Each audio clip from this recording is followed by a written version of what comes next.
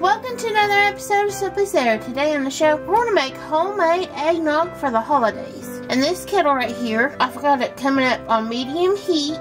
4 cups of whole milk. You don't have to use whole milk. 2% is fine. To that milk heating up, we're going to add a teaspoon of ground cinnamon and a half a teaspoon of ground cloves. You can adjust your spices to your family's taste. And a teaspoon of vanilla extract. And we're just going to whisk and bring this milk up, not to a boil, but to a simmer, right before it gets to boiling. And your cinnamon and cloves will dissolve in your milk and flavor it real good.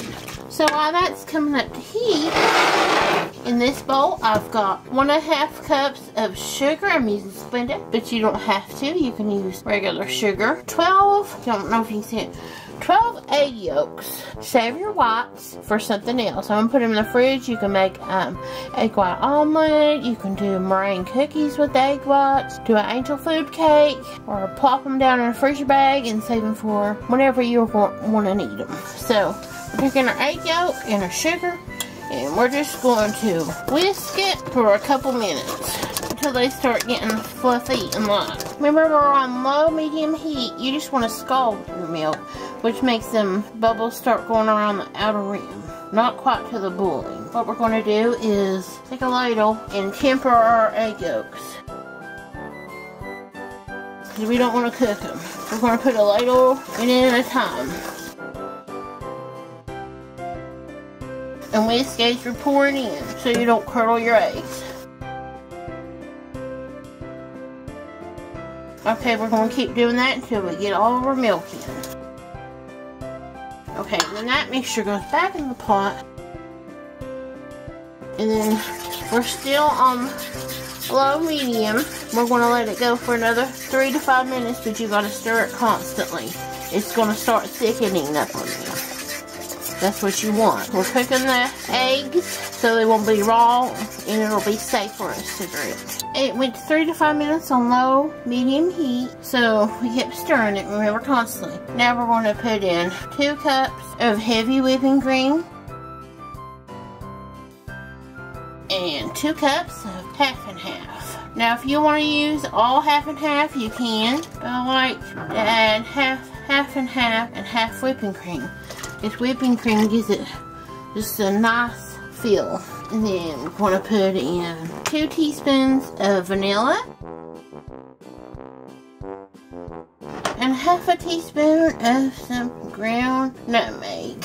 If you like nutmeg, then do a full teaspoon. But I'm going to garnish with nutmeg, so that's why I'm sticking with a half a teaspoon. And then if you want alcohol in here, then you put 1 1/4 to 1 1/2 cups of rum in here, if you want some alcohol in it. Or you can put 2 tablespoons of rum extract, or just leave it out like I'm going to. I have washed my bowl. That's the bowl we use for the egg yolks. We got a fine mesh strainer here. We're just going to take our eggnog and put it through the strainer.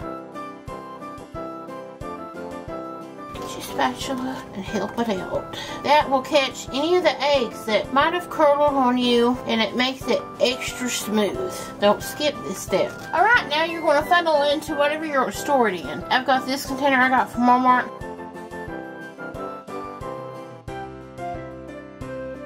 I've got my candy funnel down in here, so that way I don't slosh it everywhere and it goes in the container easier. You don't have to use it. Alright, we're going to stick the cap on this container and we're going to stick it in the refrigerator and let it chill overnight, and tomorrow I'm going to show you how we're going to serve it. Our eggnog has chilled overnight in the fridge, so let's try it, and I'm going to show you how I'm going to garnish them. Make sure you stir your eggnog real good before you serve it.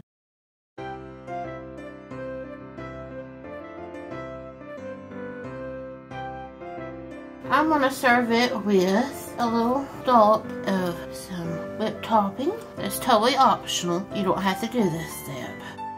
Or you can fold the whipped topping in to your eggnog. And then I'm going to sprinkle with a little bit of extra cinnamon and a little bit of extra nutmeg. So there you have it. Holiday eggnog.